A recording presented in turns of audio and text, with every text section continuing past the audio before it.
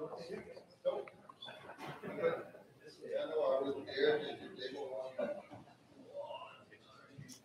good evening, everyone. Thank you very much for coming out on a night like tonight. This is the first talk of 2023. Sometimes, you know, when you're here, I really like the idea of being able to see people. For 2 years, I've been going upstairs to my upstairs bedroom, talking to my computer for an hour and a half. It's not nearly the same thing. And yet tonight, when I got out of the car, you know, there's a lot to be said for staying at home, talking to your computer. So my name is Park Davis. And I guess my mic is now on, or maybe it's not. Who knows? We're doing an experiment tonight. And as you can tell, not all experiments always work perfectly the first time. So we're face to face, but we're also trying to stream simultaneously out on YouTube. And we're having some difficulties in doing that. We may or may not be online right now, but at least all you people that have braved the weather, you're going to hear me, and you're going to hear Eric in a few minutes too. We're still learning how to make it all work seamlessly, obviously. So thanks for being part of this experiment. The talks were started, these sorts of things, about 16 years ago. And I guess, mea culpa, I was the one that started. I was PR director way back when. And so, but I didn't move quickly enough. I'm still here. And so I'm still here talking about these. The ideas were to get people together in the winter to at least remember sailing, what it should be like instead of what you look outside and see tonight, and also to raise some money for youth sailing through the the Legacy Fund. So we did call them Toonie Talks back 15, 16 years ago, but of course we've got so much better since then. And well, you heard today, inflation. Well, everything's got a bit more expensive. So tonight, we're still looking for donations, and we're looking for maybe the cost of a beer, something like that. So I'm going to cue Jim here, and he's going to do a quick circuit of the room to do a collection. And for all you on YouTube, and I'm not sure if anybody's on YouTube yet. Oh, everybody's on YouTube. That's great. So you can consider donating through Eventbrite. Just like it's outlined in your invitation. I understand that according to Tony, we already have over 50 bucks donated through Eventbrite that way. So in terms of a schedule, this is the first one of 12 talks. They're going to be every Wednesday night at 7:30. They're going to be scheduled here in the club, and I promise we'll get better as time goes on. We'll be out on YouTube as well. The actual topics of each talk are going to be on the website. You can have a look at that and see what they are. And they're open to everybody, people not only in various clubs on both sides of the river, but now that it's on YouTube, anybody, period. Now, be aware that they're going to be videotaped or videoed, whatever, and kept on YouTube. So if you told your boss you're at work, you might possibly be also on YouTube and kept for posterity. So be aware of that. So, or, yeah, okay. You went sailing, yeah. In terms of introductions, there's two different groups working on this. One is a foreground group that sort of takes care of the public parts of it, and also an AV group. And so I'll just list the names of some of the people in the two groups. Tony Wright, Stephen Kidd, who's back here, Mark Edwards, who's here, Ron Evans, he does the YouTube, and Mark Rand, who's back here someplace too. So as well as that, Sean Batten is here tonight. He's the NSC sailing manager. And we basically got him moonlighting tonight as director and producer of the very first edition of this streaming show. You already know me, I'm Park Davis. So all the speakers and the organizers, they're all volunteers. We run on volunteers, really. So if you have any stories to share, if you want to go into showbiz and maybe take my job, that would be fine. You could be here in place of me, and that would be great. If you want to help out in the speakers program in any way, just come and either talk to me afterwards, or you can email at winterspeaker, one word, winterspeaker@nsc.ca. So just a note about next week. On Wednesday, the February 1st, Brian LeGros is going to be here, and he's going to be talking about his voyage. And I say the word voyage, it's not just a trip, it's a voyage because he went cruising from Newfoundland up the Labrador coast and then over and ended up in Iceland. So I guess it was cold weather sailing in the summer. But in any case, Brian here is the skipper of Loon. It's a Sabre sailboat on W Dock, and he's been here at NSC for a number of years. So he'll be here next week to talk.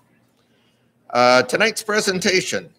For those people that are watching on YouTube, you can use the chat function now to set up any questions that you have. We'll deal with those at the end after the speakers finish speaking, and we'll get to them at that point.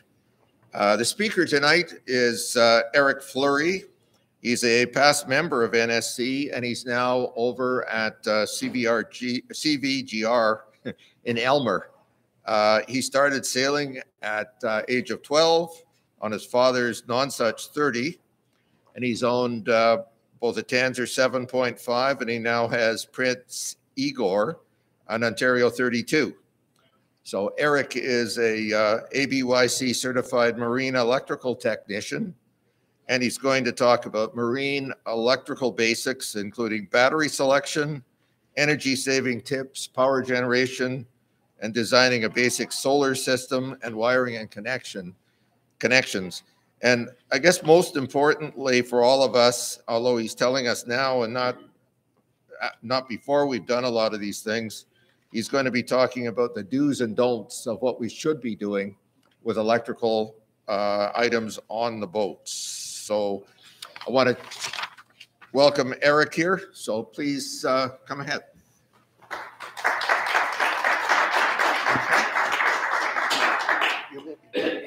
Oh, okay. No, it's fine. Okay.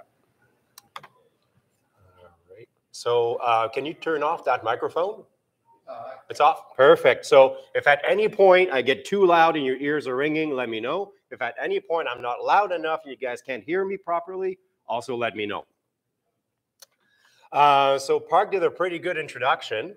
Basically, I started sailing, I was around the age of 12 on my father's sailboat. It's not the actual boat, but it's one I could find online. So that was a Nonsuch 30, lots of fun, but completely different boat. It is what they call a cat boat. So there's one big sail, so different than a sloop. In my younger adult years, I used to think that sailing was very expensive. You know, you have to be rich or you have to be old or all those ideas sometimes we tend to have that are wrong.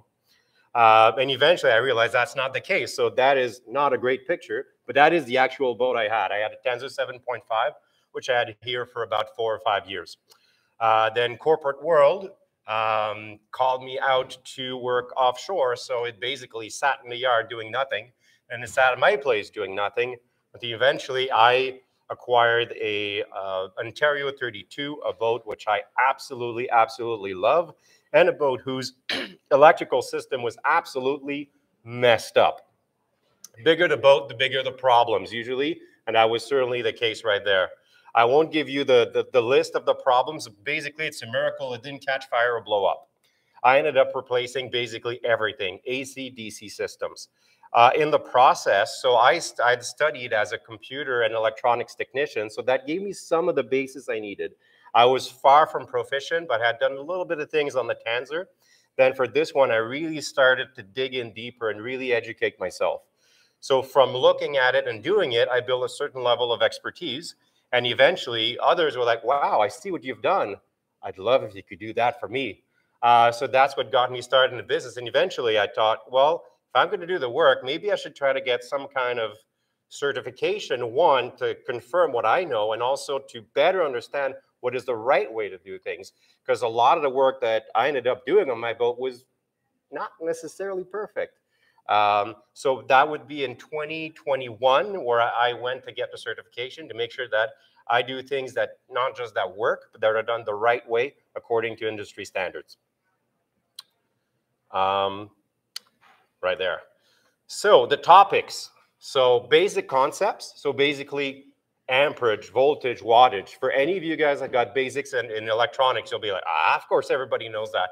But I wanted to make sure to cover for everybody so it's easy to follow, because those things have to be absolutely mastered to be able to do proper electrical work, and especially when it comes to solar panels and their selection. Battery selection.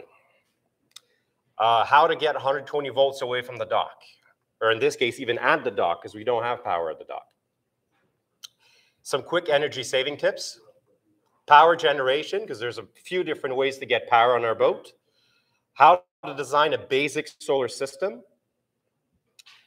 And when it comes to wiring and connectors, some do's and don'ts. And also fuses, specifically on the batteries themselves, something that most of our boats don't have, because that was not part of the standards when our boats were built. Now the standards have evolved, and we want to have a higher level of safety based on decades of learning. So basic concepts. So our boats, all of our boats without exceptions, they're going to have DC systems. Those DC systems are going to run on 12 volts. Some boats, and I don't believe there's probably any of them here, some boats could also have a 24 volt system instead of 12 volts or 36 volts, but very likely there's not a single one in the whole river that has something other than 12 volts. Now, some will also have 120 volt systems. Some might not. And very likely, a lot of them might have some kind of mix of a hot mess of AC systems, which are probably better left unused. Now, people that will have electrical propulsion will have two DC systems. They're going to have the basic house system being 12 volts, and they're going to have another system with a different set of batteries for their propulsion, which usually is 48 volts. And again, you would know if you had it. So basically, we all have 12 volts. Some of us have 120 volt systems. Quick note here. The cool thing with 12 volts, super easy to get USB. All you got to do is get one of those little things, connect the positive to the positive, the negative to the negative to your existing system, and off you go, you got USB. So very, very easy to do. Also, when it comes to 120 volts, very likely you want to use GFCI outlets. The standards mention that these are required in wet environments. I would consider my boat wet in general, so I think it's good practice to just put GFCIs everywhere. They're about 20 bucks. Same stuff as you would, actually I buy mine at a hardware store. There's nothing marine about them. You can find marine ones, they'll probably cost you $60 instead of 20, but you're buying the exact same product. Sometimes there's differences, sometimes there are not. GFCIs, they're just GFCIs. So that's for voltage. Now amperage, so that describes the intensity of the current. Basically, how much current is going through the wire. So for example there, so if we have a light drawing 2 amps, well, it's drawing double that of a light that would be drawing 1 amp. When we're discussing the amounts of energy available, we usually use the term amp hour, because amps, in terms of capacity, don't really tell us anything. Because if there's 1 amp going through, well, there's 1 amp going through the wire right now, but it could have been 2 seconds ago, could be 5 in a minute. So we'll use the term amp hours, which allows us to define quantity. So first example, so a battery that has 100 amp hours, very likely most of, not the banks, but the batteries themselves for a house bank are probably going to be around in most cases 100 amp hours. So in theory, and we'll see that's not true at all in practice, but in theory, that battery would be able to provide 100 amps for 1 hour. That's what they mean by amp hours, or 50 amps for 2 hours, so on and so forth. That allows us to quantify in terms of quantity. A light that's drawing 1 amp, well, it's going to draw 1 amp hour per hour. Pretty simple, right? So our first group exercise. So if we have a vessel that has an anchor light that draws 1 amp, captain turns it on at 10 p.m. and off at 8 a.m. So that's a runtime of 10 hours. So if we're using 1 amp for 10 hours, I'm asking you guys, how many amp hours have we used? 10. We've used 10 amp hours. So it adds up quickly.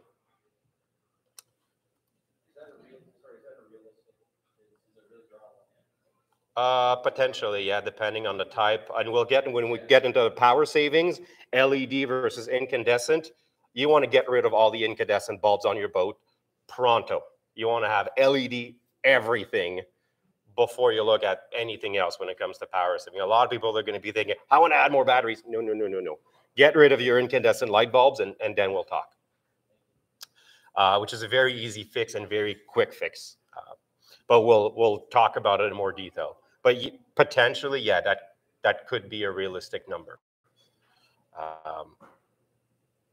So wattage. So we've talked volts, we've talked amps. Now we're going to talk watts. And the reason this one is important is because solar panels are rated in watts. Every time, but we've probably all looked at solar panels, right? They're never going to say, well, if you look at all the details, you'll see the voltage and the amperage and all that. But when you look at the solar panel, you'll see 50, 60, 100, 200, 300, so on and so forth. And that's what's really important. Much more so than the voltage and the amperage, which we'll only look later on to make sure we have the right controller, which we'll get to. So basically,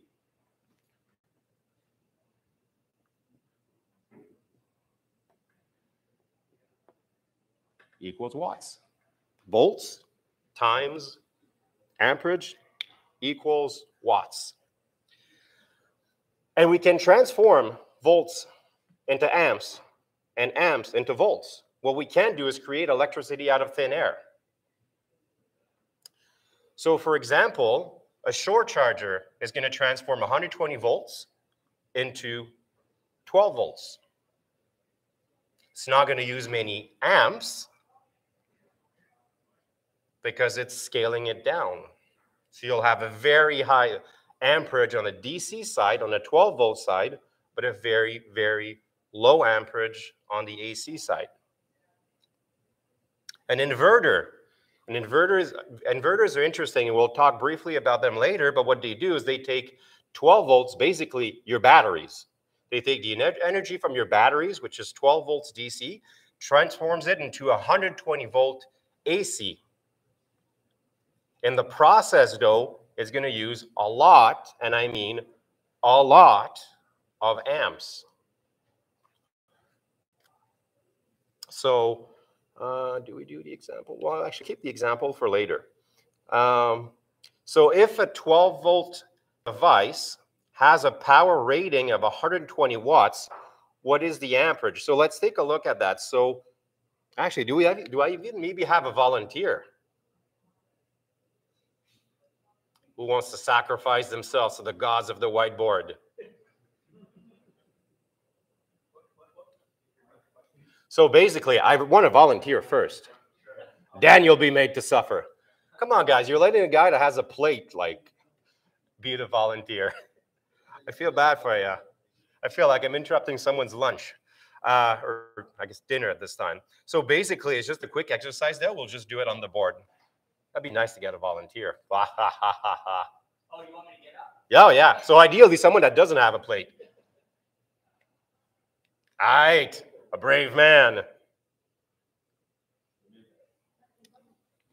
Someone has to do it. So basically, we're going to be doing maths. And you'll see why it's going to come in handy later. And we'll be doing a bit more maths when it comes to solar panels specifically. So if a DC device has a power rating of 120 watts, what is the amperage rating? So 12 volts DC, let's start with what we know. We know the watts are on 20, perfect. What else do we know? We know it's 12 volts. Yeah, so what are the amps? 10 amps. Some devices, they're going to list the amps, some won't. With this wonderful formula, you'll be able to know exactly how many amps it pulls. If you see a light, like in this example there, actually, that would not be a light, but let's say a lot of lights will be around 12 watts. It's not going to tell you how many amps, but you know it's one, because you can do math. And that's going to come in handy when we look at solar panels. Because solar panels might have various voltages, might have various amperages, but it's going to tell you what the wattage is, and that's going to allow you to do a whole lot of interesting calculations. So if said device, we know it's using 10 amps. If said device is run for 2 hours, how many amp hours have been drawn from the batteries? So we have something using 10 amps, so 10 amps per hour, running for 2 hours. What have we pulled from our battery bank? 20 amp hours. Thank you so much. You did great, and you survived.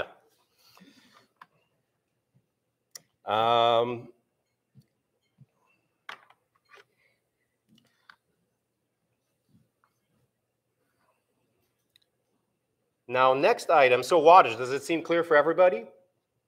So basically, volts times amps equals watts. We'll talk about it in more detail when we look at inverters, but basically, if you have, let's say, a kettle, electric kettle to boil water, and you decide to use it through your inverter, basically, it needs to take 12 volts, turn it into 120.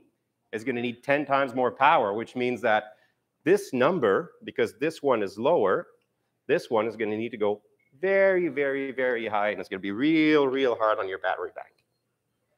Now, series versus parallel. That's going to come in handy when we look at designing battery banks, or even just wiring them. And again, solar systems. Because very often in solar systems, you might have more than one panel connected to a controller. If you have just one panel, well, that's easy. Same if you have just one battery. But a lot of our battery banks might have multiple batteries. There might be 2, there might be 3, there might be 4, there might be God knows how many.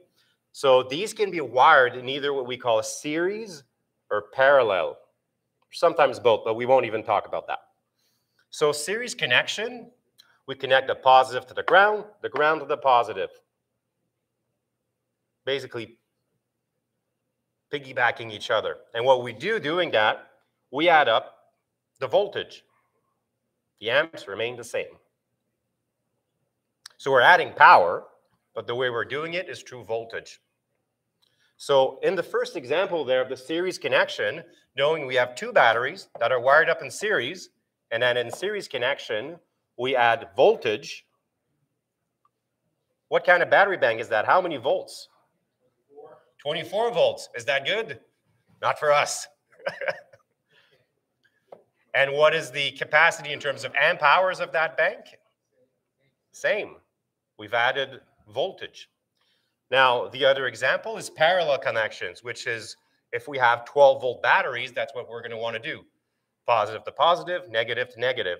You'll notice, though, just from a balancing perspective, although it would work any other way, we will want to use the, basically when we tie off from it, we will want to connect to opposite sides. So basically, we want to connect here and here, because they would work just fine if we use the same sides, but it wouldn't balance it quite right, because we'd be drawing this one a little harder, then charging this one a little harder, with this one just kind of being dragged along. So that's just for, making it extra fancy. But electrically, it would work anyway.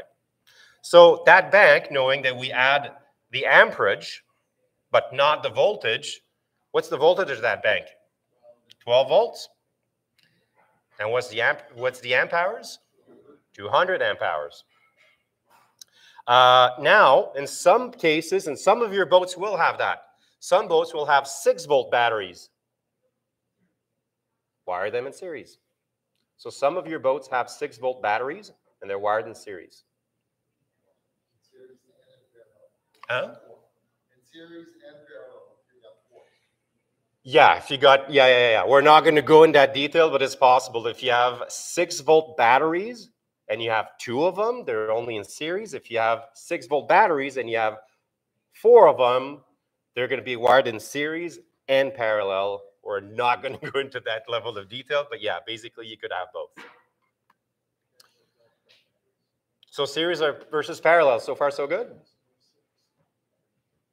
You're probably wondering, what does that do with anything? It'll make more sense when we look at solar systems. Battery selection. There's Echo. Hi. So we got basically, we're not even talking about chemistry or anything. We're talking about use. There's 2 types of batteries for 2 different types of uses. So batteries are either optimized for a quick, powerful burst or for a long, steady discharge. Batteries that are designed for a quick, powerful burst are going to be called starting or cranking batteries. I thought it was hilarious. I found the picture. It's going to be hard to see from there, but it actually says marine cranking battery, which is very interesting because there's no such thing. But I mean, other than the code rating, marine is code rated at above 30 degrees, and automotive is below. Interesting. Below freezing, yeah. Interesting. So there's about an 80% difference. I stand corrected then. Cold temperature. So repeat that loud. Marine cranking batteries are rated at above freezing temperatures, and automotive cranking batteries are rated below freezing temperatures. So there's an obvious difference because of the temperature. It's about an 80% difference, I think, at their threshold. Interesting. Yeah. So what was mentioned is that there would be a difference in temperature ratings, which I did not know. That is the difference. So if you've got 100 or 800 cranking amps of a marine battery, it's at above 32 degrees. Mm-hmm. And if it's an automotive battery, it's at, say, 20 degrees. Okay. Very interesting. I did not even know that was a thing. So thanks for correcting. That said, I've never seen one on a boat. I don't know how. I've never seen them in person. Marine cranking? Interesting. Interesting. Interesting. I stand corrected on that one. Cranking battery, if you live here, stick to an automotive one. It'll have more amperage. Yeah. Or full cranking amperage. Yeah. I've always used the automotive ones, but thanks for the clarification. Now, regarding the deep cycles, these often will be labeled as marine or RV or deep cycle. These terms are basically interchangeable. Usually when you see something rated as marine for batteries, it's going to mean it's a deep cycle. The difference, and it's without going into details of how they're built, the insides, the plates and all that are meant for a long, continuous discharge. They're not great at giving a powerful jolt, and the starting batteries are not great at doing a long discharge. Trying to use starting or cranking batteries as deep cycle batteries could be a potentially very bad idea. They're not meant for that, and batteries that get mistreated might let you know in ways that are not always interesting. You could have a fire. So you'll want to make sure to use the proper batteries. You'll want to use your starting batteries for your engine, and you'll want to use something rated as deep cycle, marine, or RV for your house bank. Some might be labeled as dual use. Dual use batteries might not be optimized for one or the other, but they won't blow up for one or the other. That's the good news. I have in the past used dual use, and they worked okay. Another note also, so starting or cranking batteries, they should be lead acid. Don't use lithium on your starting battery. Not only would it be a waste of money, it's a bad idea. They're really not meant for that. Lithium batteries can give you really powerful jolts, but they're not meant for that. Also, they don't necessarily play very well with alternators. Now, when it comes to lead acids, there's two types. You got the flooded and you got the sealed, or AGM. The benefit of the sealed is that you don't need to watch the electrolyte levels. Simply put, you don't need to watch the level of water in there. Because what's going to happen is you charge them, some of it's going to boil off, and you'll need to add more. Pros, whether they're flooded or sealed, they're the cheapest. Although that's not entirely true, but the purchase cost will be cheaper. They're easily found everywhere. Canadian Tire, Costco, anywhere you look, you'll find them. The cons, they're super heavy. As the name implies, lead acid. We've all had to lift our batteries. It is back-breaking labor. They have a higher self-discharge rate than lithium or even other chemistries. They require maintenance by adding distilled water. If they are flooded, sealed, or AGM, they don't. But they're more expensive. AGMs, I looked around briefly, they're about twice as expensive. At this point, you're probably close to the price of lithium. We'll get to why that's true, even though that doesn't look like it is. It requires a covered battery box to catch evaporating electrolyte, even if sealed. A lot of people will not use boxes for the AGM, thinking, oh, they're sealed. They have vents on them, and in case of problems, they can vent. They should be put in the box, even though the risk of needing the box is lower, but it's not non-existent, and the standards say they should be in the box. And they got a lower usable amp hour rating. So remember we said a 100 amp hour battery should give you about, 100 amps for an hour? Not so much. Lead acid batteries, their rated capacity is not that great. The real capacity is about 50% of that. If you drain them any lower, you'll be slowly or quite rapidly killing them. So what that means is that if you have, for your house bank, one battery, 100 amp hours, what is your usable capacity? 50 amp hours only. Lithium. Now I'm skipping over the Fireflies and the carbon, that batteries. They're not very common, and I think they're probably going to disappear with lithium becoming more common. There are other options, but those are the most common ones. Lead acid, lithium, that's pretty much what it boils down to in most cases. They are more expensive, although I will later make the argument that they're not necessarily more expensive. But they provide a lot of benefits. These batteries are not lithium ion.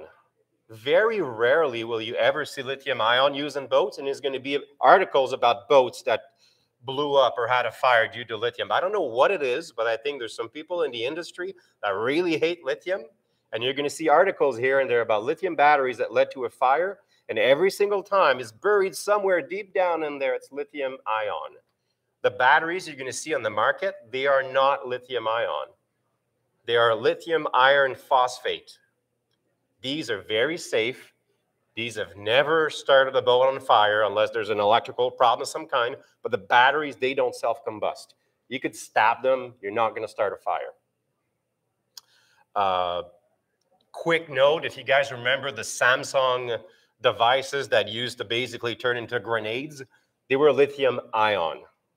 Lithium ion is a lot more energy dense, but it's not very stable. What we use on the boats, what you will see on the market is not as energy dense, but is very safe and very stable. So the pros, they're a lot lighter. They have very low self-discharge. I almost want to say they don't have self-discharge, but they have a tiny little bit of self-discharge, but very little. There's no maintenance required. They have higher usable amp hour rating, so you can use 80% of the rated capacity. So going back to the example, if you have the lithium ion, which is more expensive, rated 100 amp hours, how many usable amp hours do you have? 80. Oh.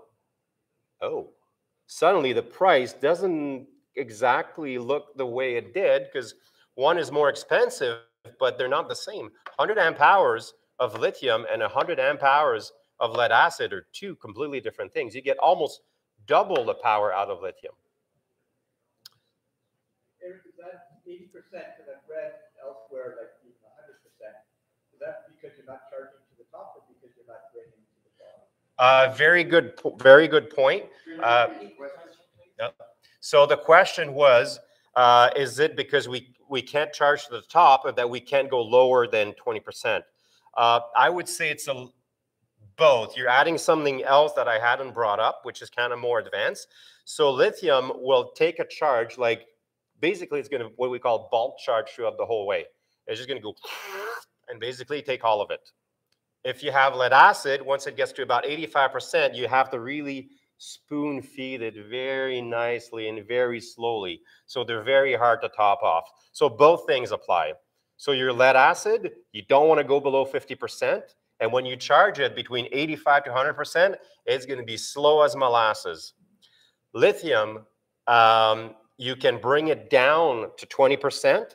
And also it's going to go 100% basically full speed ahead. The new ones. Yes.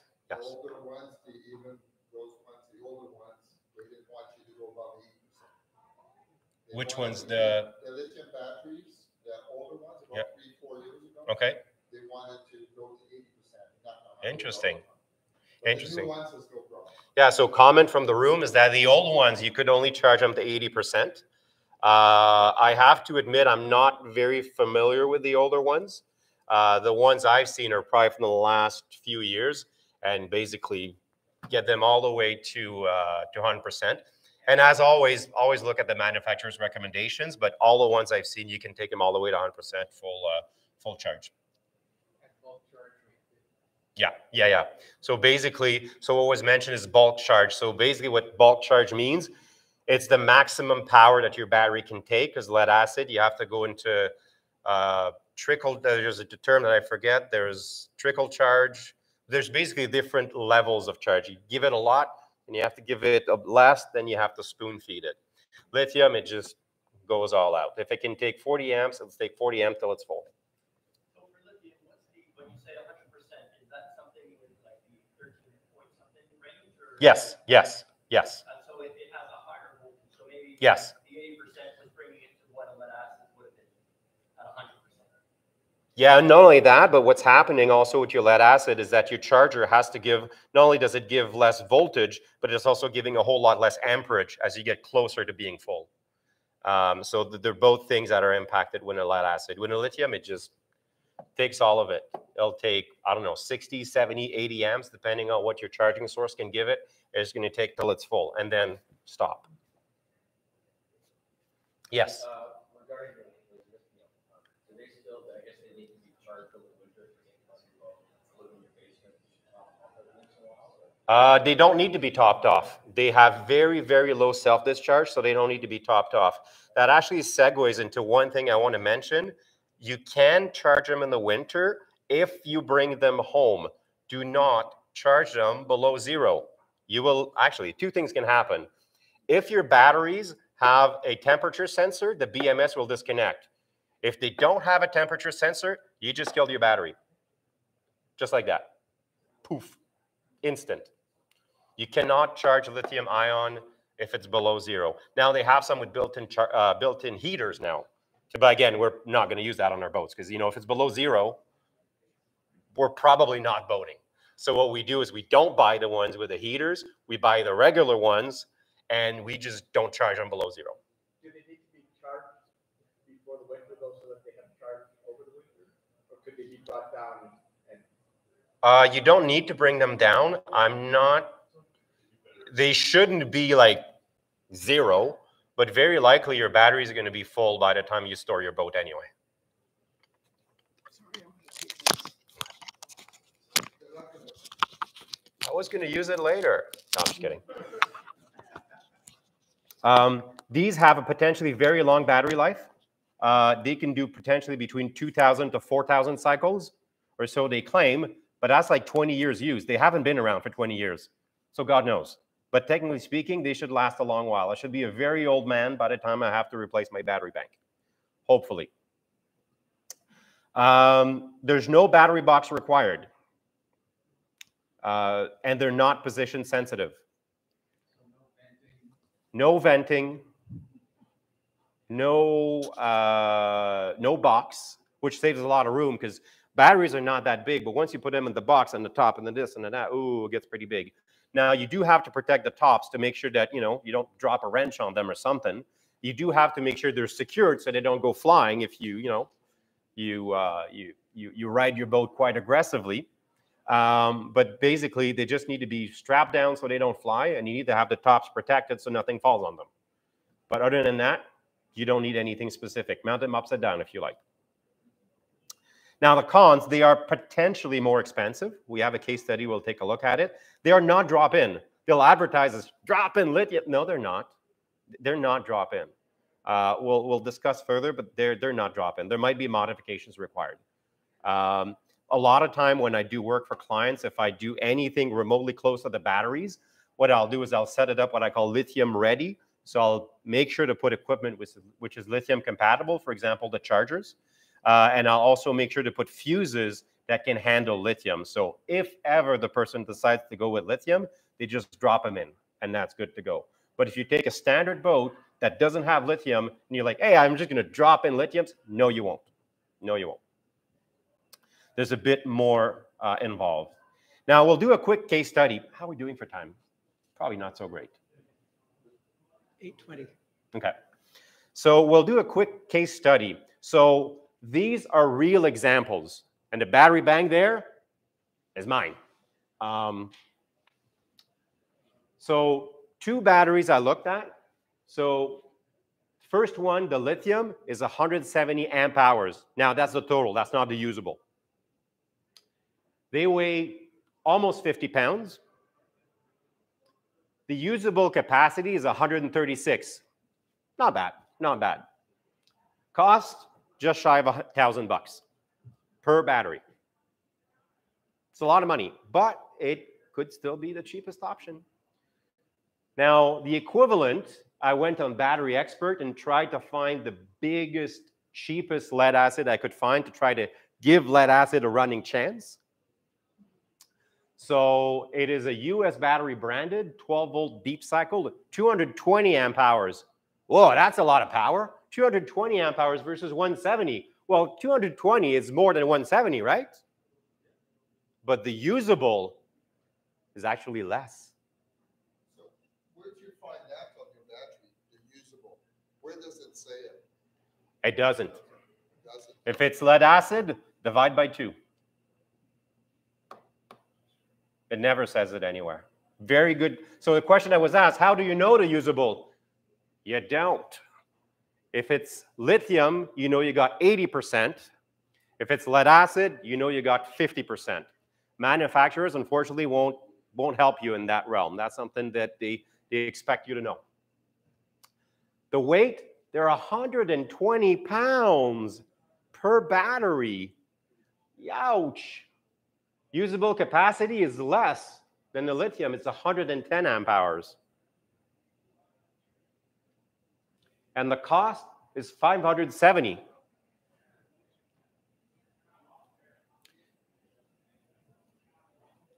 But these batteries are not going to be used by themselves. In that case, we're going to be building a battery bank. What we're aiming for is 400 amp hours, which is, let's call it significant. I'm a bit crazy. I like to run my air fryer on the hook. I'm not even kidding. I've done it a bunch of times. It works absolutely great. When we did the solo last year, over 6 days, with no charging source whatsoever, I have solar panels. I haven't even installed them because my batteries last forever. After 6 days of watching TV, using a fridge, everything you can think of, running the coffee machine in the morning, I had 35% left batteries. So basically with lithium, you can do pretty much anything you want. Now, if we look at them from a bank perspective, because the battery doesn't necessarily tell us a whole lot. Most of the time, we're going to have battery banks. If we have a larger boat, I should say. If we have like my old Tanzer, I had only had one battery and that was it. No starting battery. It was a crank. The house was just 100 amp hours. That's it. Now, those of us that have bigger boats, we're going to have bigger banks. So in this case, if we're shooting for 400 amp hours, then keep in mind the same examples would work with a smaller bank. So our bank is going to be 147 pounds. It's about the weight of a small crew member. Not too bad. Usable capacity, 408. So we've reached our target of 400 amp hours. Cost, about $3,000. That's a lot of money. Potential cycles, 2,000, maybe, hopefully. Now, let's take a look at the equivalent from a lead acid perspective. So the equivalent from a lead acid perspective, we don't need 3 batteries, we need 4. And they're heavy. 500 pounds of battery. That's not just batteries, that's ballast at this point. You have to put like 2 on each side to put them in the bilge, or I don't know. And they're huge too. I didn't write down the dimensions, but they're absolutely humongous. Brings you to usable capacity of 440 amp hours. Oh yeah, I looked at the specs and it was ridiculous. These things would be huge. Just to give you an idea, the standard deep cycle we use on our boat, most of the time is around 100 amp hours. These monsters are 220. And you need 4 of them if you want to have that kind of comparable power. How many potential cycles? Maybe 500. So in this case, to have comparable amount of power, so lithium is going to weigh 150 pounds. Lead acid is going to be 500. That's over 3 times the weight. I don't know about your boats, but if I put 500 pounds on one side of my boat, and the water line is going to look a little funky. The cost is barely higher on lithium, the initial cost, and the long-term cost is significantly lower. So is lithium more expensive? Depends. On the long run, it could be cheaper. Now, that's if you need or want a lot of power. If you have a rather basic boat and you're not using a whole lot of gadgets, then a single 100 amp hour lead acid is probably enough. But someone that wants to have a lot of power, someone that wants to have all the toys, someone that's absolutely crazy and that decided they want to run their air fryer while they're on the hook, would probably benefit from at least doing the comparison of looking at lead acid. Sorry, lithium compared to lead acid. Eric, I have a question. Yes. So I don't want 400 amp hours, but let's say I'm aiming for 120 type thing. Yes. So I will interrupt you for a second. Usable amp hours? Usable. Okay. Well, yeah, probably that's the usable. Go.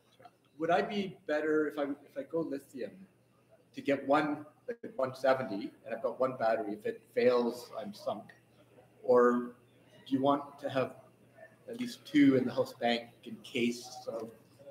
That's an interesting question. Very likely your battery will not fail randomly. It's going to die from old age or misuse.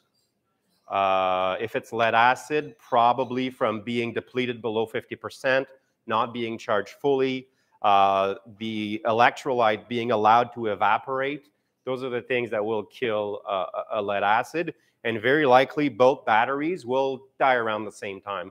Also on top of that, if you have 2 batteries and one of them is kaput, you'll want to change the other one, because if you have one that is old, sluggish, and having a hard time, and you put a brand new one and you try to merge them together, it's not going to work all that well. You really want to make sure they're paired. So usually what happens when you have one of your batteries in your bank that not necessarily goes bad, but starts to struggle, you'll want to replace the whole thing, because the other one is probably getting there, and then a brand new super powerful one with an old tired one, it's not going to work very well. The older one is not going to be dragging the newer, better one. And that would apply to lithium as well? Probably. Yes. Yeah. That said, I would think from a lithium perspective, with the understanding of the 2000 cycles, if you were to have a defect early on or something, you probably maybe might be able to get away with it. But very likely your batteries will die. Although, for lithium, without going too many details, it's not impossible that you might face an electrical problem, because lithium batteries, they're actually smart batteries. They have electronics in them, and it's not impossible you might have an electronic failure and not a chemical failure, which you might be able to address maybe. But we're kind of going in weird things. Yeah. But to your point, if you were to have two batteries, one of them dies, you might still have one left. But chances are your battery won't just kind of and die on you. It's just going to slowly get decrepit with time. And the one next to it is probably going through the same process. Now, 120 volts off grid, or in this case, even at the dock, because we don't have shore power. How to do that is what we call an inverter. These things are freaking cool. What they do basically the opposite of what a charger does. A charger takes 120 AC, gives you 12 volt DC for your battery. This does the opposite. It takes the voltage from your battery, turns it into grid voltage. Now, the thing is that they require very, very high amperage to work. So let's say we have a 10 amp load, which is nothing. Our regular household sockets can provide us 15 amps. So it's not uncommon that, let's say if you have a kettle, it might be 10 amp. That's nothing, no problem. But if you wanted to use a board, well, because you have to convert it from 12 volts, you need a whole lot more of it. You would need 100 amps. Now, even those of us that are not electricians know that 100 amps, that's a lot of power. There's houses whose entire panels are 100 amps. So what that means is that you need a significant battery bank for those that might be interested. Also, you need very large wires, very large fuses. It's not something that I'd recommend for the random person. If you're an advanced DIYer, you can do it. If you're someone who's really curious, doesn't mind doing the research, you can do it. But it's not something you'd want to tackle on an afternoon. But that is how you can get 120 volts without the grid. Now, energy saving tips, which I basically could have called convert to LEDs. So while specifics can vary, so I looked around, and truth be told, I didn't even know how much power incandescents took, because I've replaced mine, and anytime I go on a boat, I'm like, don't care, remove them. It's very cheap, very easy. You can change the whole fixture. You can change just the bulb depending on what suits your fancy at the moment. So from what I looked around, it's not atypical to see an incandescent bulb be around 12 watts. That's not a whole lot. When we think about the incandescent bulbs we have at home, we're going to have 40, 50, 60, 100. So small, tiny little one, a lot of them will be around that. So that's going to pull 1 amp. 1 amp, that's nothing, right? However, it adds up. So in the example that I put there, so if we have 4 cabin lights,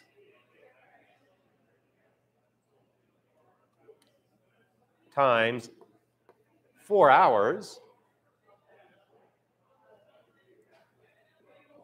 actually, that's 16. We also have our anchor light because we don't want anybody bumping into us in the middle of the night. That's not fun. So 1 times 10. That's 26 amp hours right there. So if we have a smaller boat with a battery bank, a single lead acid, 100 amp hours, we have 50 usable amp hours. We've used half of our power just for 4 hours of cabin lights and the anchor lights so we don't get bumped into in the middle of the night. We haven't really done anything. So the recommendation there, just put LEDs everywhere. Now, the pitfall for LEDs, they are polarity sensitive. What is polarity? Basically, our incandescent light bulb right here has a filament. There is electricity going through it. Whether the electricity comes from here to go there, it goes from here to here, it makes absolutely no difference. Electricity goes to a filament, providing heat and light. Easy peasy. LEDs, they are circuits, they are diodes, meaning that the electricity must be fed from one end specifically. You can have two poles, and the one for the positive of the hot has to be connected to the hot, and the one for the ground must be connected to the ground, or else it will not work. So often you might have even heard people, I tried to put LEDs, but they didn't work. That'd be it. And it's not uncommon for a lot of our boats that you're going to have two black wires coming out. What the? And it's not uncommon also for some of the light fixtures to be wired incorrectly. I've looked at a bunch of boats with my multimeter. So actually a lot of them factory. I was on a Mirage 25 or 26. Hadn't been messed with. And half of the light sockets had one polarity. The other half were the opposite. Because it doesn't matter if it's an incandescent light bulb. You just have, you know, electricity going through a wire. But if it's LED, then it matters. So you might have to rewire some of your lights. A good practice to get a voltmeter or to borrow a voltmeter from a friend. Now, other energy-saving tips. If you have an inverter, turn it off. They draw power even on standby. So that might seem like nothing, but let's say, for example, it's pulling 1 amp, doing nothing. That's 24 amps a day doing nothing.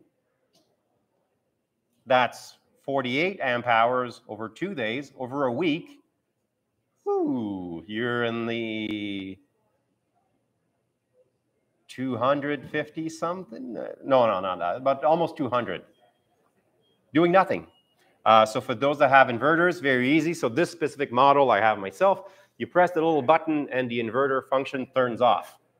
When you need it, you turn it on, and when you don't need it, you turn it off. Power generation. So the different ways to generate power, generator. Most of us probably don't have generators. So the cool thing is that it gives you massive amounts of power. It's basically a portable grid. Isn't that great? Now, they're expensive. They're loud. They take a lot of space that we often don't have. And there's fuel cost, which keeps going up. Alternators, our friend most of the time. So it takes advantage of the engine runtime. That's the benefit. We don't have to run anything specifically, of course, unless we do. And it's usually already installed. Now, the cons is that the engine must be running for it to work. So, you know, if we're taking advantage of, let's say the wind is not so great, well, that's perfect. We're using it to refill our batteries. But if just going in and out of the harbor, we're not going to be charging much with just that, which means we might have to run the engine just to charge the batteries, in which case we basically have the problem of the generator again. Fuel costs, noise. Also, alternators don't like lithium at all. I won't go into great details, but they don't interface with lithium all that well. You can still use it to charge lithium batteries, but there's extra steps. Hence, lithiums are not necessarily drop-in. Shore charger. Well, that's great. It's quick and automatic. You just plug it in and it charges. The cons, it only works at the dock, and also that the docks need shore power. So if your docks like here don't have shore power, it's not exactly an option. Solar, which is the one we're going to talk about. Yes. Yes. Well, the ones we have on the boat. Yeah. Do they go well with lithium? They might. So very good question. Shore chargers, do they go well with lithium? Some of them do. Most of the ones on the market right now, they will. Even if you don't have lithium, buy one which is lithium compatible.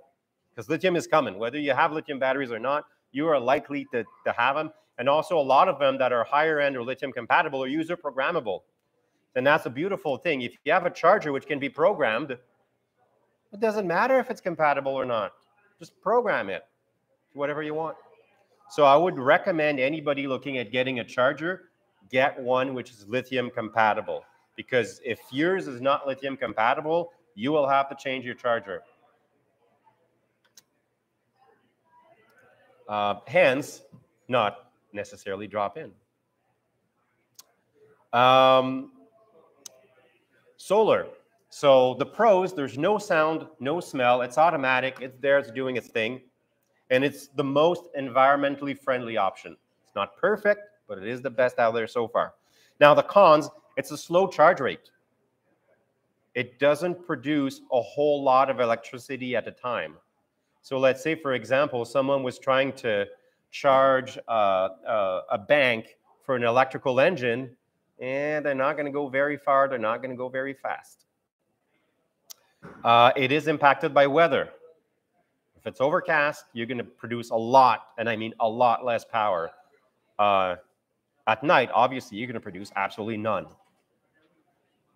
And it does require physical and electrical install. I'm an electrician, so I'm probably biased, but I find a physical install is the challenge. And again, being an electrician, I guess that makes sense. They can be a bit of a pain. So we have examples there, how to install solar. There's basically two types. You can have rigid frame, which are basically rigid, and you can have flexible. Those are the ones that can twist and bend and all that. Both of them need to be well supported. What you might see sometimes, though, in terms of failures, it's not that they're bad, they're great, but sometimes they're not installed well enough as the flexible ones. There has been a lot of stories of flexible solar panels failing because they're not mounted correctly. They need to be fully supported. If they flap in the wind, they're going to die in short order. And again, we have examples there. Flexible, they're great because you can mount them on the canvas, but you have to make sure that it's stable. Or rigid, you can mount them on different types of arches or setups.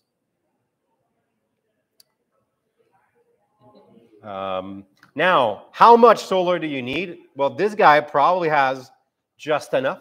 I'm not too sure what that is, but I'm pretty sure that's some kind of electrical powered solar thing.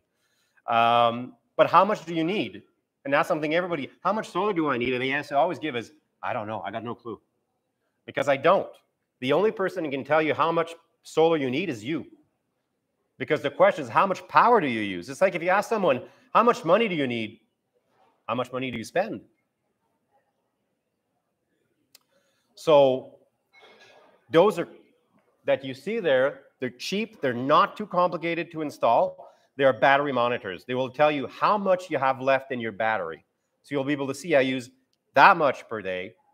Depending on usage, it might change. And it'll also tell you how much in real time. So you'll know exactly what you're doing, how much it's pulling. And you also know at the end of the day exactly how much you have in your battery bank, which is going to be amazing to make sure you don't run too low. You don't kill your batteries in the process, because remember, lead acid below 50%, they're not happy. And also tell you from a solar perspective how much power you need to generate. Now, pricing in terms of how much they cost. So it seems to be around $1 per watt for rigid panels. Flexible, they're around double that ballpark figure. They work just as well. They're just installed differently. Now, in terms of solar controllers, there's two types. You want to go with the MPPT. You don't want to go with the PWM controllers. Friends, don't let friends buy PWM controllers. I'm not going to do a pros and cons. I'm not going to go through the pros and cons. Just don't. Get an MPPT. My point here is to look at the fine print. Make sure what you're buying is an MPPT controller, not a PWM. A lot of the nicer, more expensive ones will be MPPT. And they're not expensive. It's like $100 to $200 for a good one. That's, you know, in the boating world, it's pretty good. Now, which one? Now, both cases, I know I used the same pictures as the previous slide. I did not want to put a picture of a PWM. Both of those are MPPTs. The question you have to ask yourself, do you want a screen? Maybe you do, maybe you don't. Do you have size constraints? If it's that big or that big, it might make a difference to where you're going to mount it. Do you want Bluetooth connectivity? Some people do, some people don't. Also, electrical features. What do you need from a voltage and what do you need from an amperage perspective? That's going to be the really important one. So we have an example here. Remember we were talking about series parallel. Why is he going with that series parallel thing? Solar panels. If you have one panel to your controller, don't worry about that. You can zoom, you can tune out everything else that's coming. But if you have two panels on the same controller, they're basically the same principles as if you had two batteries on the bank. So you can have them in series, and again, same thing, positive to negative, or negative to positive, same thing. And we're adding voltage. In this case, those are two 60-watt panels, 12 volts, 5 amps. So if we put them in series, we're going to have 24 volts, 5 amps. If we put them in parallel, we're going to have 12 volts, 10 amps. In both cases, we still get 120 watts because we haven't created anything. We haven't lost anything. It's just a different way to go about it.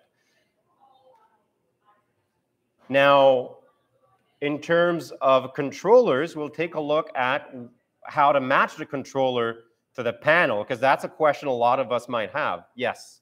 If you could go back to the yes. question. Is there a benefit in like less voltage drop in wiring in between parallel or series? Or? You're going to have less voltage drop if it's in series, because you're going to benefit from a higher voltage and lower amperage. Also, when it comes to shading, there can be benefits from one or the other, but I'm not going to go into too much detail on that front. But yes, sometimes what you'll want to do is increase the voltage, because basically when you get the high amperages, it gets pretty overwhelming in terms of the wires that you would need and the voltage drop. So most of the time you might prioritize increasing the voltage. So you would put them in series if you had the choice. Potentially, but kind of a case by case. And do they have to be the same size? Yes, anytime you put batteries together, you put solar panels together, series or parallel, you want to make sure they're the same size, or else one is going to be holding the other one back. But if they're not the same size, they can be in parallel. That won't do much. You'll have trouble still. So you can't put them 175 and 100. No. Well, you could, two controllers.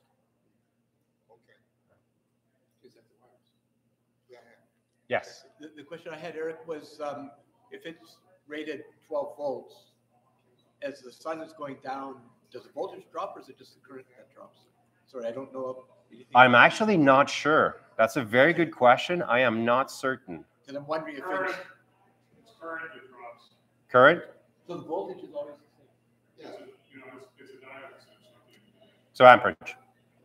Okay. Remember 12. Huh? Yeah, so what was mentioned is that it's current that's going to drop, so amperage as the sun goes down. So you would be wiring them in series in order to harvest more during the later part of the day, for example, in order to keep the voltage up. They'll react differently to shading if they're in series or parallel. Now, keep in mind, shading is bad anyway. And the best way to mitigate shading is just to have one controller per panel. Then, because what's going to happen is that if you have one panel which is shaded, it's going to impact the other panel too. As weird as that sounds, they will work together. But if you have them separate with two different controllers, then you don't have to deal with that. Now, is it really worth to have two controllers for 260 watts? Probably not. But if you have any kind of larger panels, like 200, 300, I would just go one panel, one controller.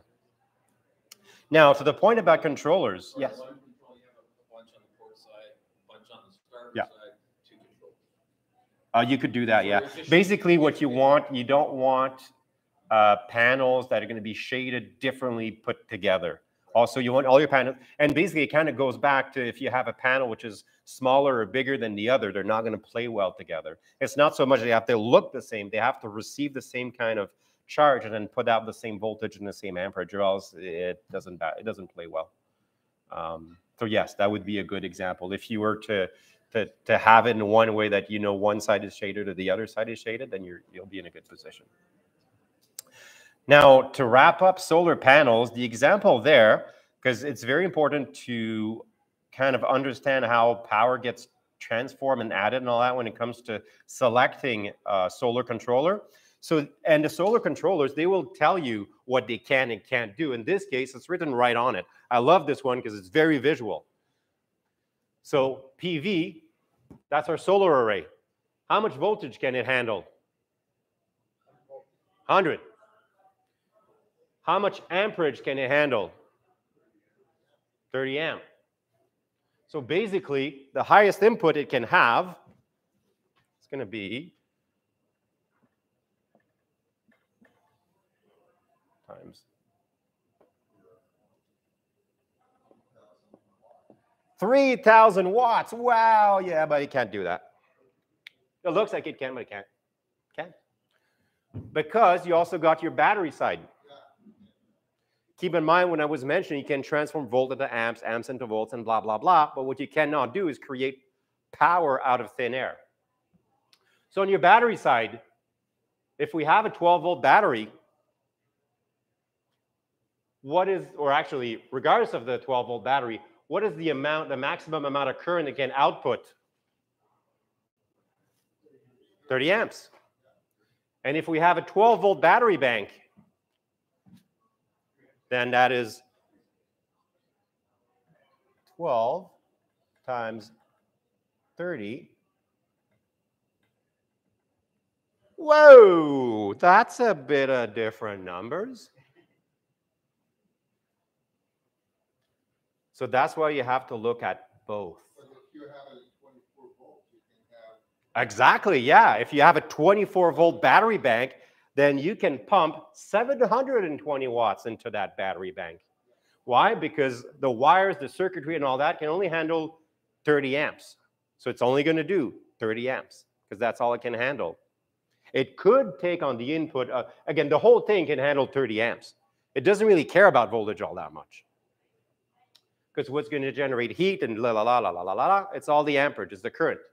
So it can take up to 100 volts, but the fact that it can take it on the input doesn't mean it'll be able to provide it to your battery. So you have to look at both. So in that case, the maximum panel this could handle would be 360 watts, or panels with an S, provided you are within 100 volts and 30 amps.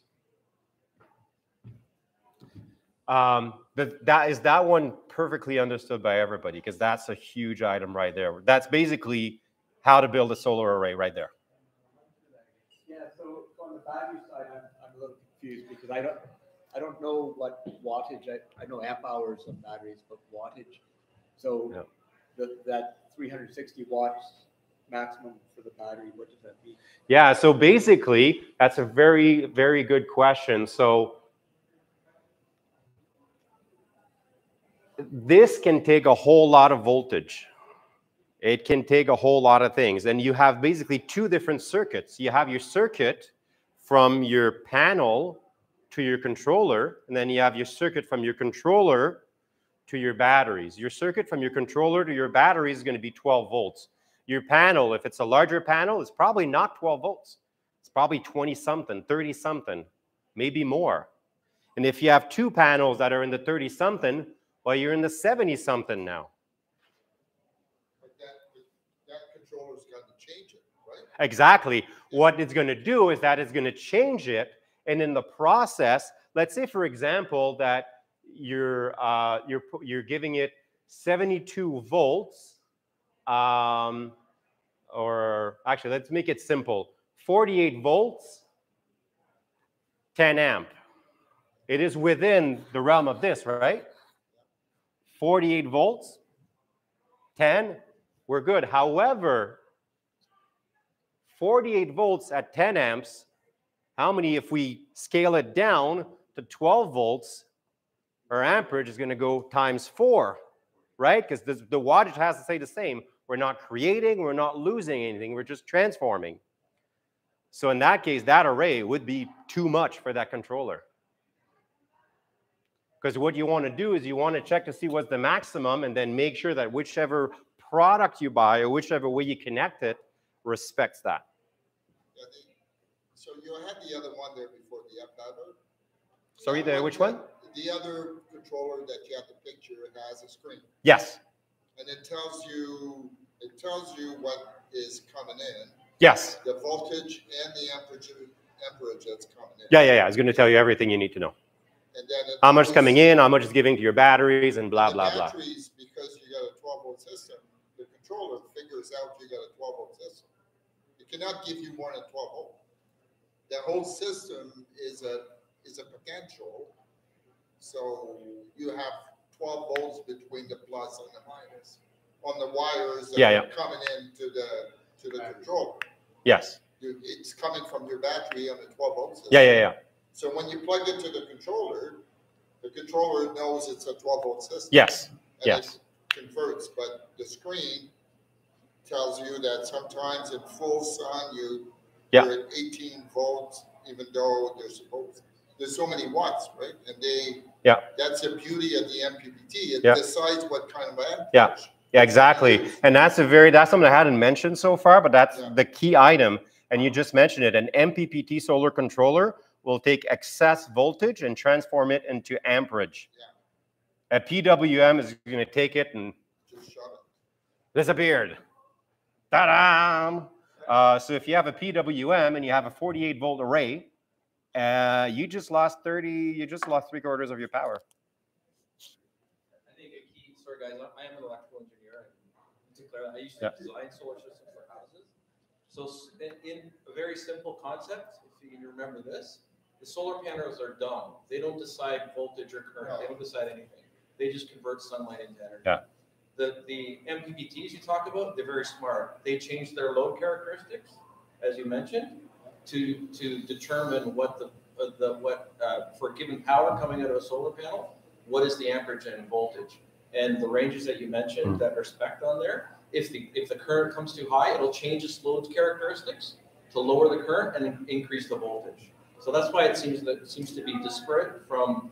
I mean the opposite. It's going to lower the voltage to change the current. You're right. But we all got what you were saying. Sorry about that. Yeah. So in essence, as you said, you got to look at the lowest number, and that is the power capacity input. How quickly it can convert power to the batteries. That is the key. But it can't shed power. So well, that's why the rating. I doubt that happens very often, but unless, like you say, you over design, you have too many panels. But if it does get too much power from the panels, it'll just dissipate as heat in the actual. And then it PPT. burn itself. Yeah. I have ones that burn my whole battery. If the voltage or current, if the panel provides power over that big spec, the high spec.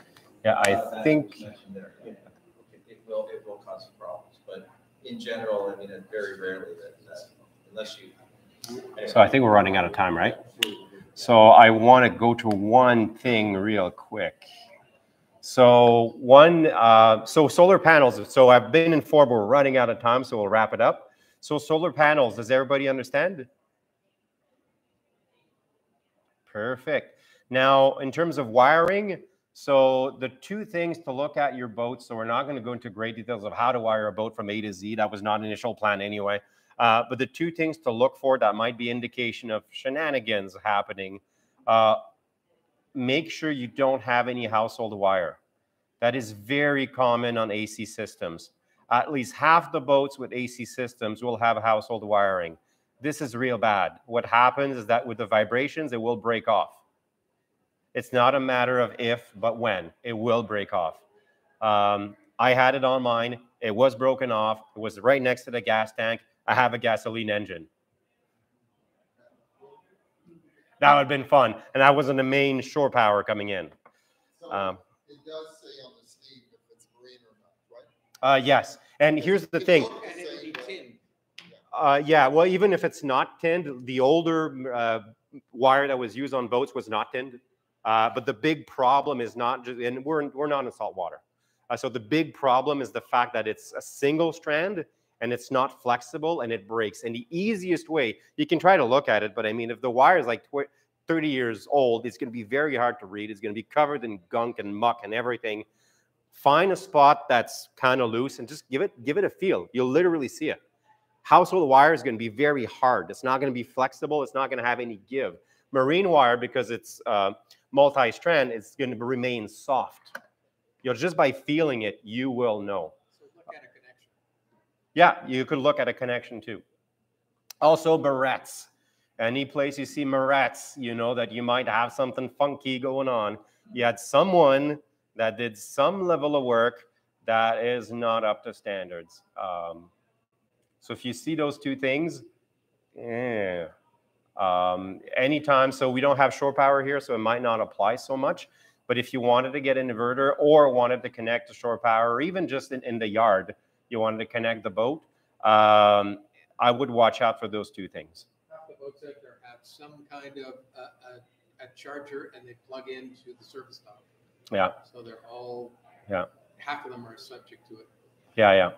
And I've seen a lot of boats, like the DC side, I haven't seen too often too many scary things. But on the AC side, the 120 volt side, I've seen things that are just hard to believe. There's a boat I worked on recently. The main breaker was a light switch. Yeah, literal light switch just hanging in the bilge. 30 amps. It was also a gasoline engine. And the greatest thing is those things are not ignition protected. They will spark when you turn them on and off. So a lot of boats are basically flying bombs. So that's pretty much it for what we wanted to cover. Another thing, last but not least, a lot of your boats don't have fuses directly at the battery. It is a good idea to add a fuse directly on the battery. I can show you what it looks like. It basically looks like this. It is made by Blue Sea. I don't mind shilling for them. They are the one, I wouldn't say the one and only, but they're the main company making electrical, marine electrical products. Very easy to install. You basically put it on the battery post and you put your lug on top of it. They're not expensive. You'll buy the fuse holder, which is the bottom part. Fuse is the part right here. Put that on your battery post, put your lug there, and off you go. Lithium will require a Class T fuse, which is bigger, more expensive, this and that. So, sorry, just going back to the fuse. Yes. Because I'm really not that familiar. So the input would be going. Yeah, you put it on your positive post. So you have your battery. You're just going to have a positive post and a negative post. Yep. Put that in the positive post. So that's going to be the load.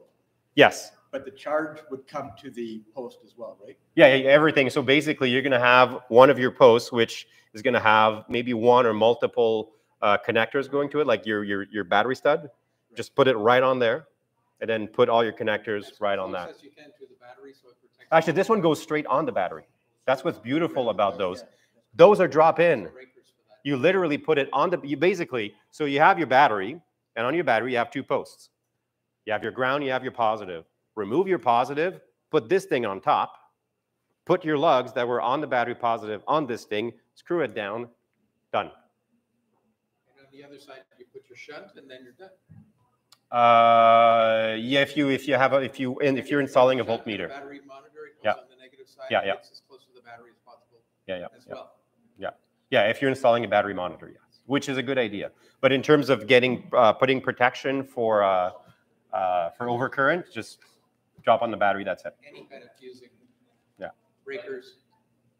Are those various amperages or just? Yeah, they are available in various amperages.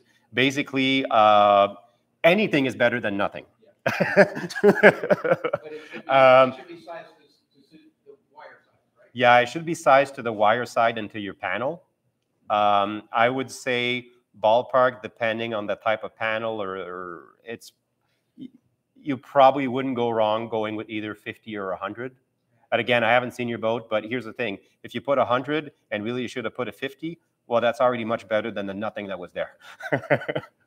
So I would say in most cases, probably going to be 50 or 100, but that depends on your panel and the size of the wire that's feeding it.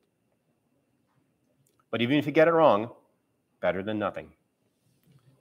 That is for house batteries. Starting batteries, they're not required to have a fuse on them. I'd still recommend putting one. It's just when it comes to the starting battery, you want to oversize it as much as possible. If you think you need 50 amps to start your engine, put a 150. Because you don't want to turn the key and it not work, and then you're running around for a fuse. When you turn that key, you want the engine to start. Even if it overheats, even if you got into all kinds of trouble, you want that engine to start. But that's only a start, that's an intermittent, normally Exactly. off switch though, so. Yeah. It's. Yeah. The chances of someone holding their starter long enough to start a fire is much less than It would be very low. unattended, Yes. yeah. And at that point, you probably really want your engine to start anyway. But yeah, to your point, yeah, basically what you're trying to do is protect.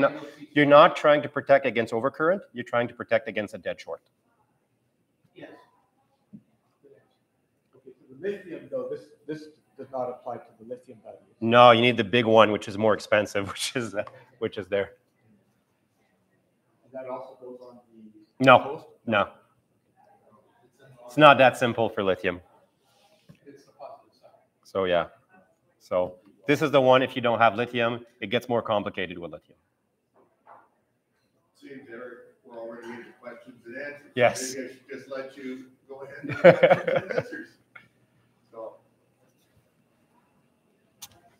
Did you have any intention to talk about bonding and neutral? With the- But that's AC stuff, right? Yeah. Yeah, no, I'm barely talking about AC. Okay, Yeah. that's a scary subject with multiple loads here. Yes, and Ground things instead of bond them.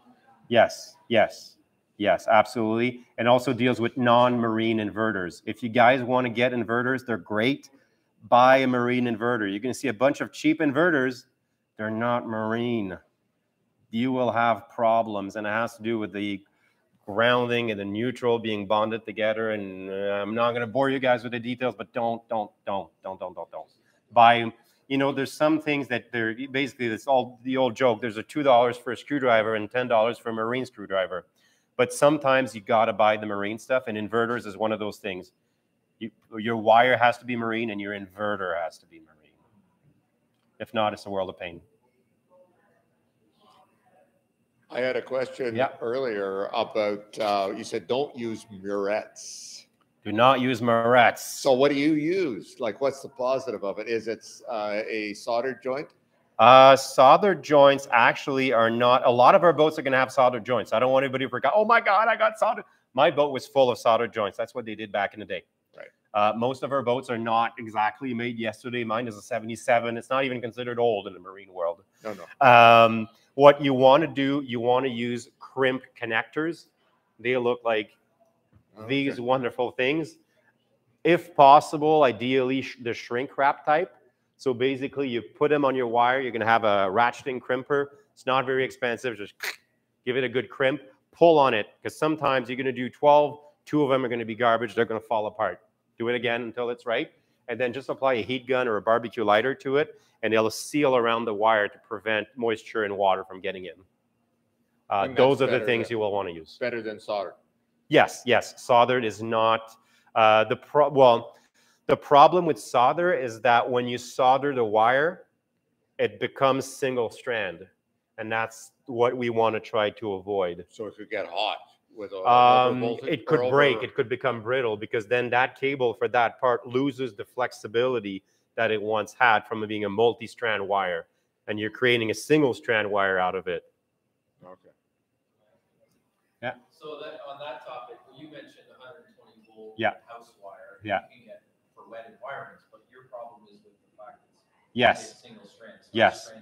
Even if you get the exterior wire, that will not be good enough, because again, it's single strand. So there is such thing as 120 volt marine wire. Yes. Well, no. Or stranded. It's not so much as a 120 volt marine wire. The wire you're going to get, most wires are going to be rated to like probably 600 volts or something crazy. Even the household stuff, you look at it, I think it's what, 600 volts or something? Yeah. So the marine wire, what it's going to be is you're going to have, it's not going to be labeled 120, because it's not 120. What it's going to be labeled as is 3 conductor.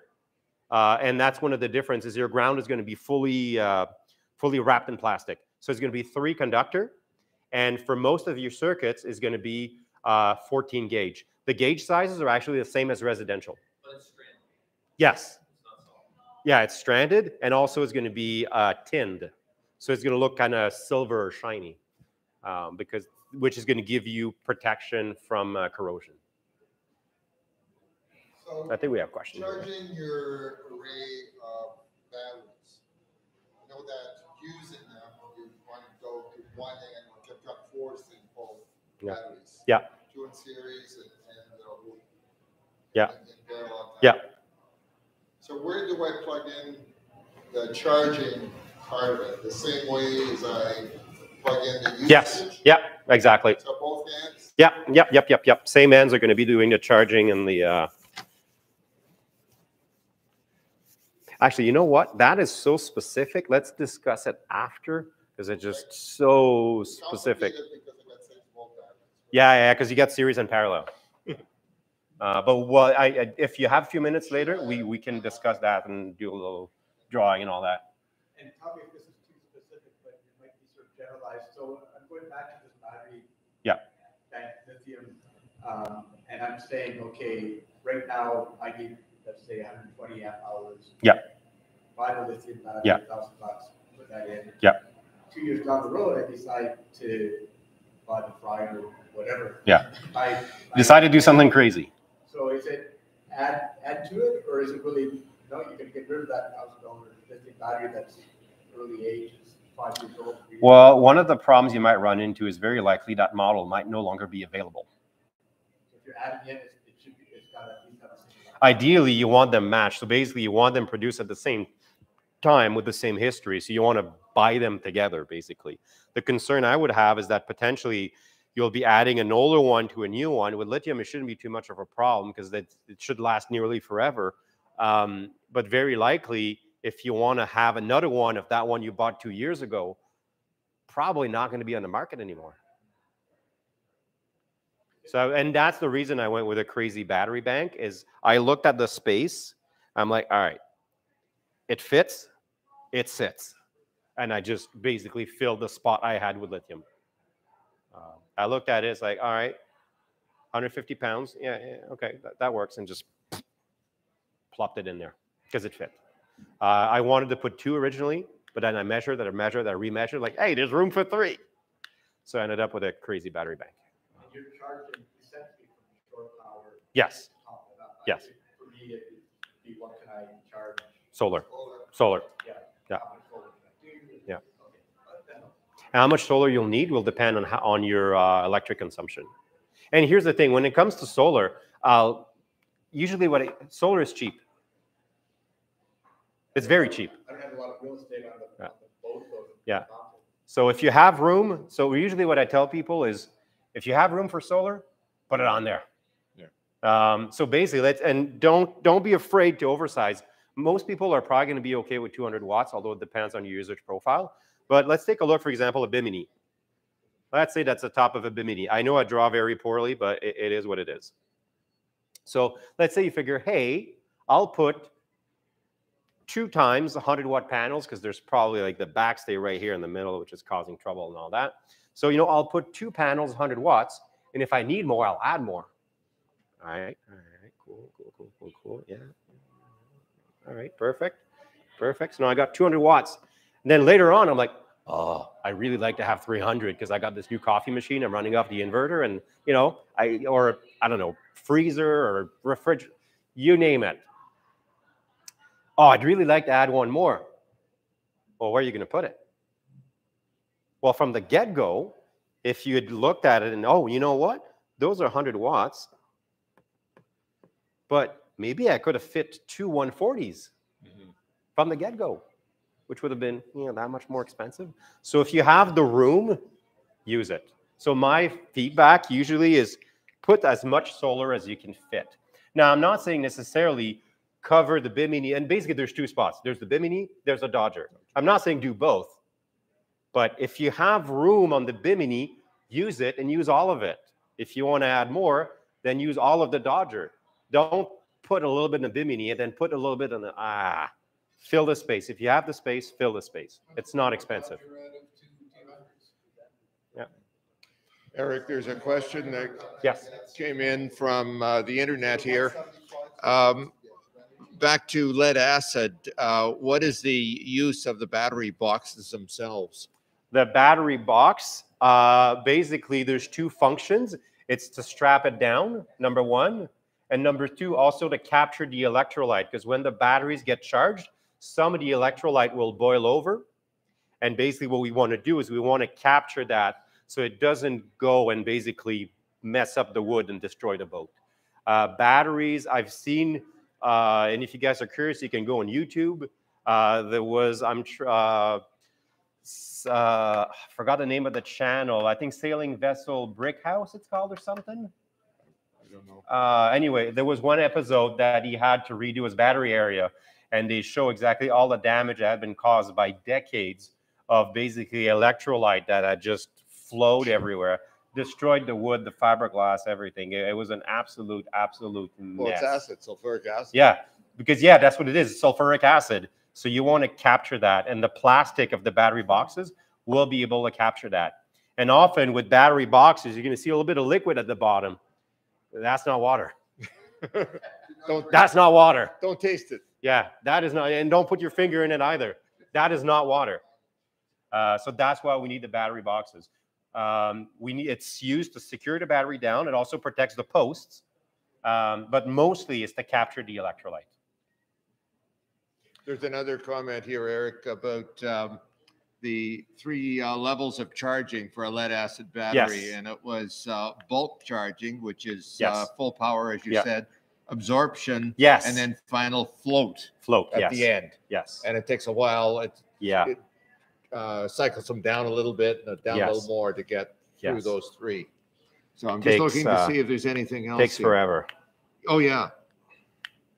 So And what ends up happening is realistically, often your usable capacity ends up being less than 50 because you can't take it below 50, but it takes great lengths.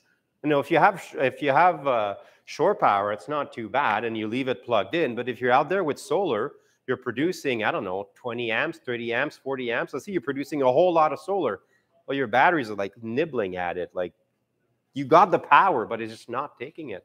So you end up with maybe about 35 to 40% real usable capacity. And deteriorating your lead acid batteries because you're undercharging them all the time. Yes, that's a very good point because your batteries, even though, Battery life is- yes, they're very reluctant to get to 100%, but they want to be at 100%. They have to be coaxed into it. deteriorates the longevity of the Yeah. battery.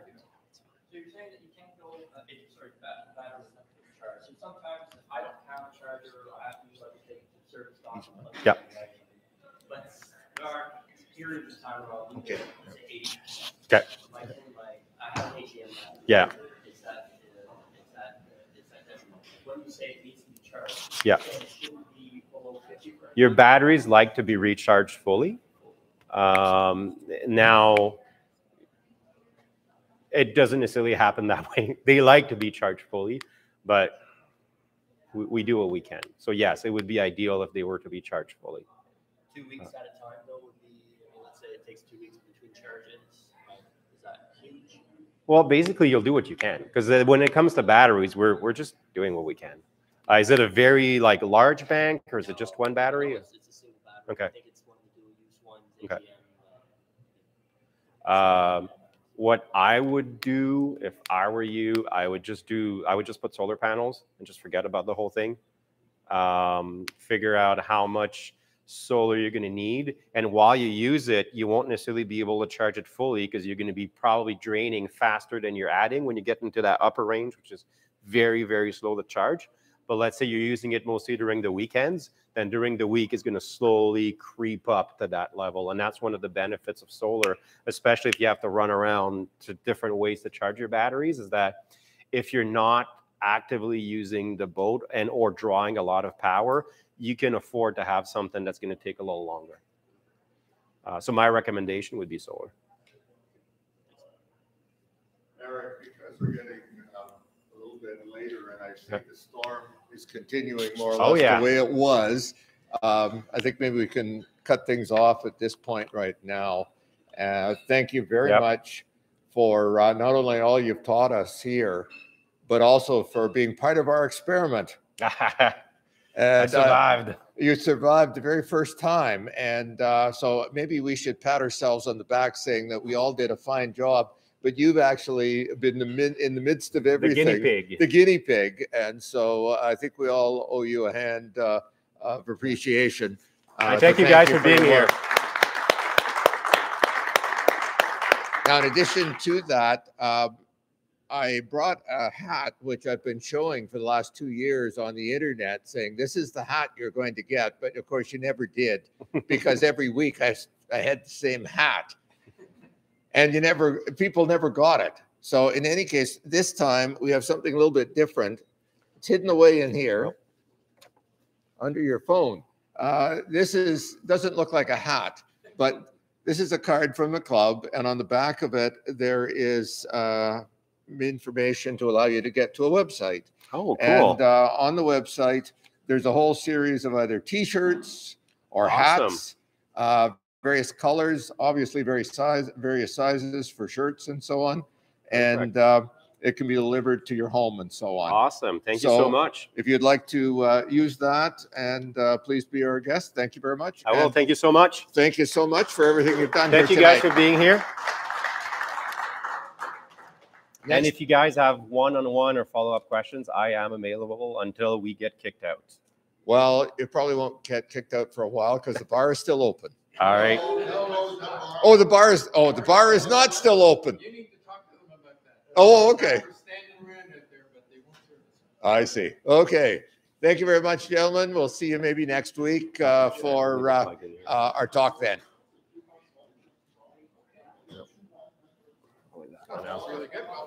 Thank you. And you learned me. I've learned something interesting. I didn't even know there was such thing as like a marine battery. Yeah. I'd never heard about it. Shitty cold